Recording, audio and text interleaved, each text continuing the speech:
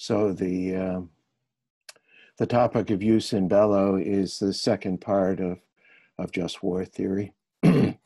Last time we discussed jus ad bellum, which are the six principles that comprise reasons that justify the use of force.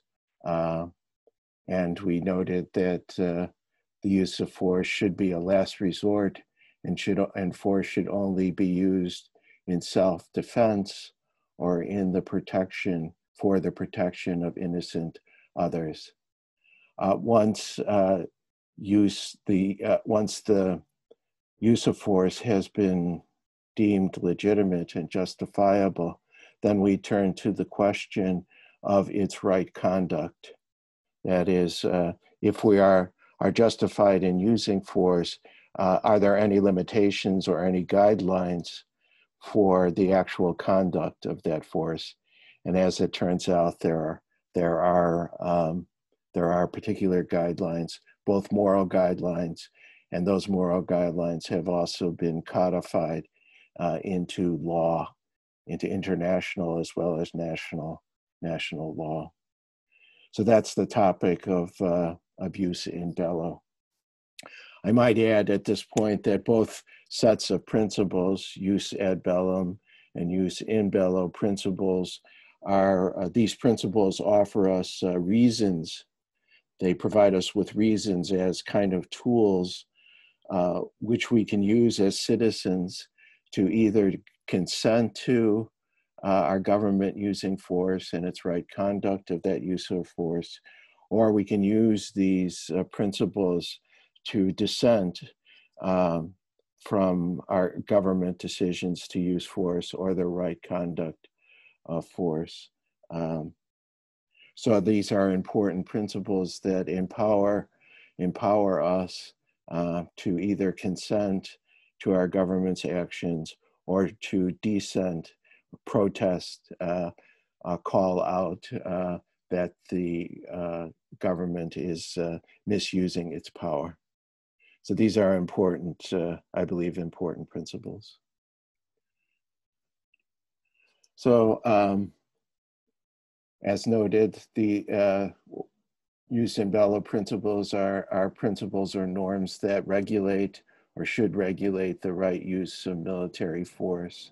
They're often also referred to as the War Convention, sometimes often referred to as the War Convention. And these principles as the War Convention often are the foundation for the rules of engagement, rules that are applied in various engagements of the use of force by the military or police forces. There are every time force is used, there are rules of engagement that are specified for those using that force. And the principles of jus in bello inform, in many cases, those rules of engagement, or should inform them. The assumption here is that there should be limits to the use of force, and this that force shouldn't be used without limits, and this refutes the so-called war is hell doctrine, the doctrine of total war. That is the idea that has been practiced often, that warfare is lawless and amoral, that when you engage in warfare, then anything goes. The principles of jus in bello are an attempt to put limits, moral and legal limits, on the use of force. And therefore, when they define these criteria, define what a war crime is, I'm sure you've often heard of the idea of war crimes. And war crimes are defined in terms of the violation of the principles of jus in bello. There are two basic principles that provide the normative criteria or the normative guidelines for the use of force. The first principle is discrimination. the principle of discrimination. In this context, discrimination refers to non-combatant immunity. That is, the use of force should not be intentionally aimed at innocent non-combatants. That non-combatants, that is, non-military actors, innocent bystanders, innocent civilians, should be immune from any harm, even in the context of warfare. Discrimination mainly, therefore, prohibits the intentional harming or killing of innocent non-combatants. Therefore, the military or the police force, it has a moral obligation to protect as much as possible the non-combatant civilians. And this gives rise to questions of who counts as a non-combatant, who is an innocent civilian. Sometimes the lines are blurred in terms of who is a non-combatant. Like, for example, are workers in a factory producing military weapons or ammunition during war, are they non-combatants or are they combatants? Would it be a war crime to bomb the factory when they are working, etc. So discrimination, the principle of discrimination is aimed at guaranteeing non-combatant immunity. The second principle is proportionality of means, and that is there should be a proportionate degree of harm done to combatants relative to the good achieved. In other words, proportionality of means is a limit on excessive force. It prohibits the use of excessive force. So if you can achieve the military objective without dropping a nuclear weapon, an extreme example, then you shouldn't drop the nuclear weapon, or you shouldn't carpet bomb the military installation if you can achieve the goal by other less harmful means. So proportionality is a guide to reduce the harm by reducing the excess of harm done. So it requires that we use that military personnel, officers, soldiers, also police forces, use proportionate force in conflict. So those are the two principles of jus in bello, discrimination and proportionality. In part, they are both the principles of jus ad bellum and the principles of jus in bello are based upon a foundational moral principle, which is referred to as the principle of double effect. And the principle of double effect reads as follows. The foreseen evil effect of a man's action is not morally imputed to him, provided that one, the action itself is directed immediately to some other result. The evil effect is not willed either in itself or as a means to the other result. And three, the permitting of the evil effect is justified by means of proportionate weight. So the principle of double effect suggests that although the use of force is not a good, it's not, whenever force is used, it's not good, but even though it's not good, it can be justified to protect others, to protect oneself, and to protect others as well. and that that protection is the main intention, and the harm done collateral to that main intention is permissible or justifiable, even though it's harmful. So that's the principle of double effect. A second overriding principle is what is called the Nuremberg obligation. And this obligation was recognized at the Nuremberg tribunals in Germany after World War II, the trial of Nazi war criminals. And the main defense at Nuremberg by the Nazis was that we were just following orders. And the court did not accept that excuse or that justification for violations of discrimination and violations of proportionality, as well as violations of jus ad bellum principles, the crime of aggression. And the Nuremberg court ruled that there is a moral duty to disobey unlawful orders. That the plea, "I was following orders," is not a legitimate justification. So since Nuremberg, and this has been codified into law and is practiced throughout the world by militaries, is that if one is given a unlawful order, for example, if one is given an order to kill innocent civilians, one has a moral obligation to disobey that order from one's superior.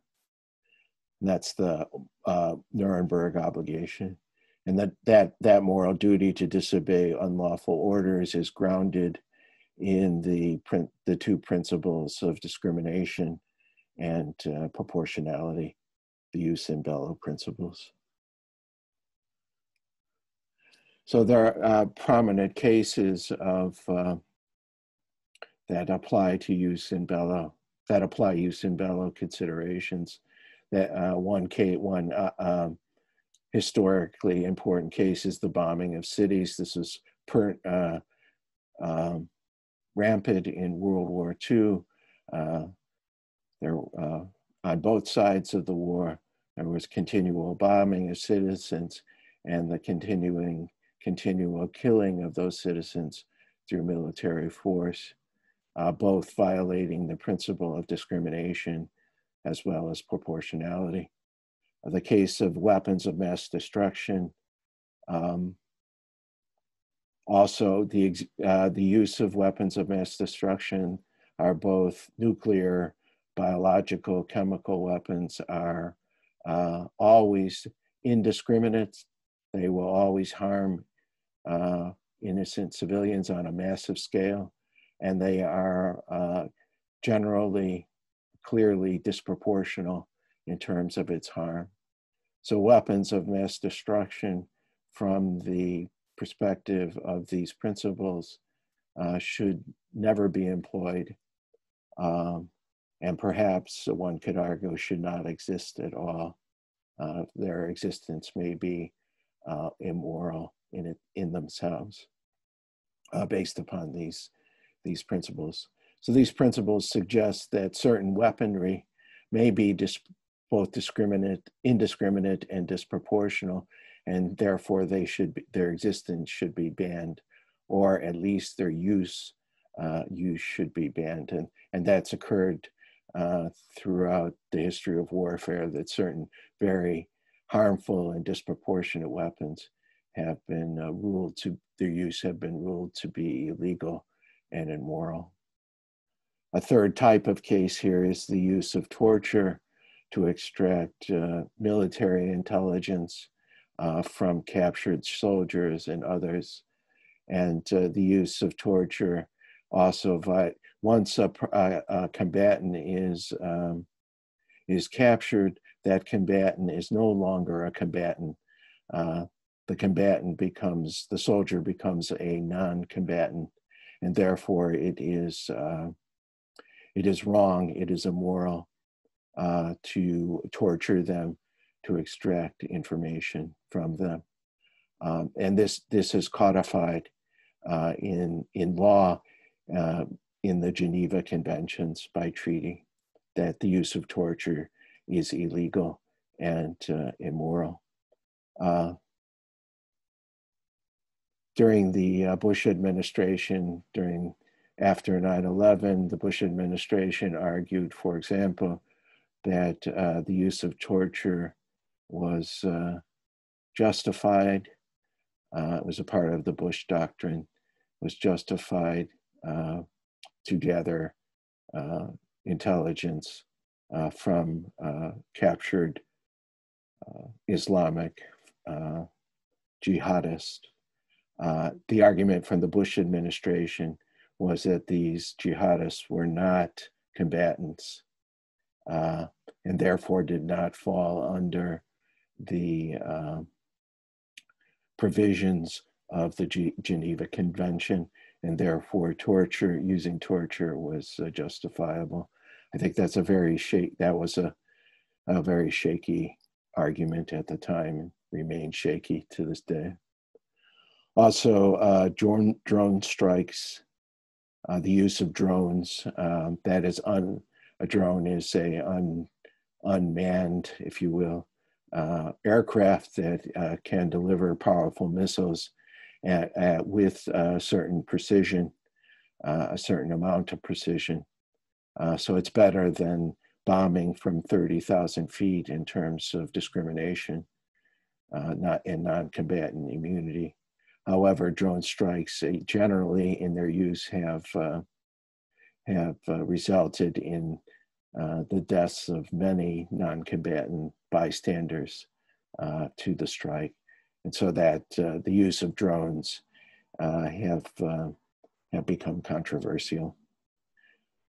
The idea of terrorism itself, a third kind of case, terrorism, the act of terrorism, can be defined as the intentional, deliberate targeting of innocent civilians, targeting them for death or harm in order to put pressure on their governments to change their policies. And by definition, therefore, an act of terrorism is immoral and illegal, because terrorism violates the principle of discrimination or the principle of non-combatant immunity.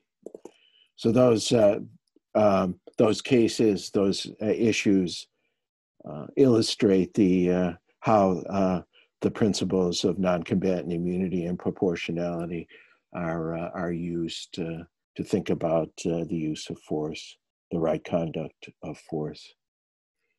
We now turn to a case that I would like you to discuss and analyze this morning in your small groups. And let me outline that case. And this is a real case, a real person, and real decisions were made regarding that person. And it has to do with an American citizen by the name of Anwar al-Awlaki. He was a natural citizen of the United States, or in this scenario, he is an American citizen born in the United States, grew up in the United States. He became radicalized in terms of his religious faith, and he began to preach and had a very large internet following within the United States, but around the world. And he began to preach and to openly call for armed jihad against the United States. He called for terrorist attacks against the United States. He called on Muslims within the U.S. military to attack other soldiers, etc. So he, for years, he attempted to incite violence. While he was inciting violence, he never himself engaged in any terrorist or attacks or other acts of direct violence. So while he incited violence, he never engaged in any directly violent acts. So we have an intelligence, military intelligence, that he will be driving by car, riding by car on a road at a specific day and time in Yemen. So we know that he's going to be at a particular location driving on a road at a particular time. And your charge in this exercise, you are asked to advise the president. In this case, it was President Obama. Advise the president. You're one of the president's advisors. And you are charged to provide a recommendation and a justification regarding the question. And there are two basic options here. Should we send a special operations team to capture him on that road? We know where he's going to be at what time. Should we deploy a special operations group to capture him and to bring him to the United States to face indictment and trial in a US court? Or the second option is, should a lethal drone strike be authorized? Should we kill him with a drone strike? We have this capability. We can drop a missile, precise missile on his car. He will be we know there are going to be other people in the car. And we know his son is going to be in the car with him. And his son is about 15 or 16 years old.